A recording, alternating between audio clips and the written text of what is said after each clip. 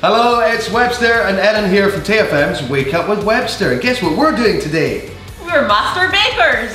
And we are at the ideal place to learn all about baking, especially when it comes to pies. So please welcome, from Money's Bakers, the legendary Linda.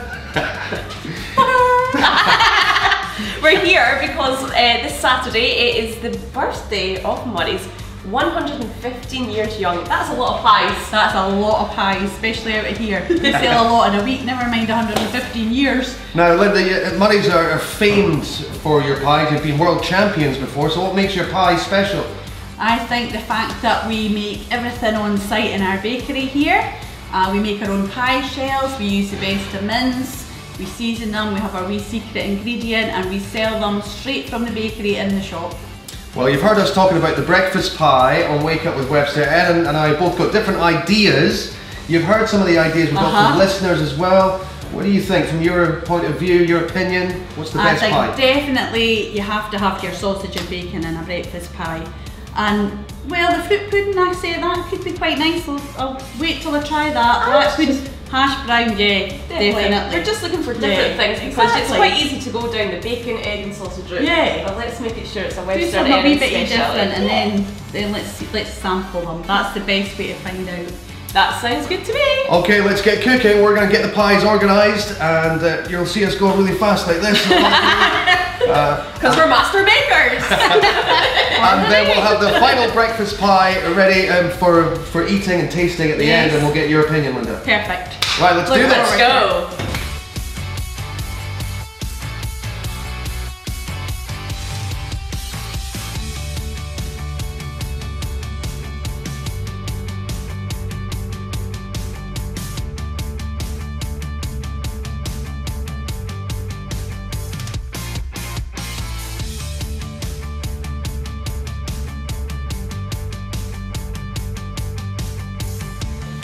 So there we go, we've done our pies. 6 over here with a hash brown lid with sausage, bacon, haggis and brown sauce inside.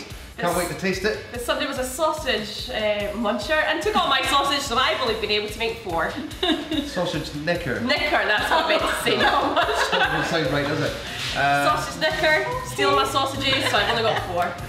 So the pies are done. Erin, explain what's in your one. I have gone for fruit dumpling at the bottom, just to give it that wee sweet taste, a wee bit extra, with some cut up sausage round there, some bacon, some black pudding, some beans and a potato scone lid. And it's the full works. Very filling. Very filling.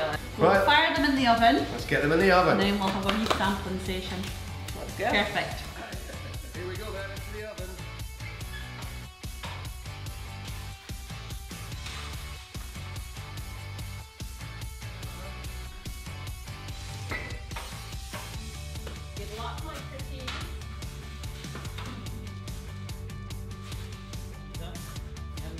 Right, it's now time for the moment of truth. They've been cooked, they've been baked, they're here, they've been cut. So I'm nervous. We need the expert judges to taste them here at Money's Bakers in South Street. So Linda, the boss, and Colin, the master baker, please take a bite.